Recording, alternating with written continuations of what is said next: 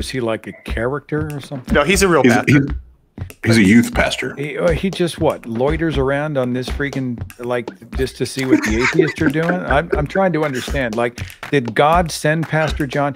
Jesus himself could manifest right here. He could show up sort of like that scene in Terminator. There's an orb of white light and there's lightning all around it. And Jesus himself could show up. He doesn't even have to be naked like he was in the Terminator movies. But Jesus could come to this stream and he could communicate that he's real and here's what he wants and that he's coming again soon and we all need to repent. But instead, no, he sends Pastor John, the youth pastor, to loiter in the comment section. I do not understand. I'm not trying to be a dick here, but hang on just a second, okay? Is this not theological masturbation?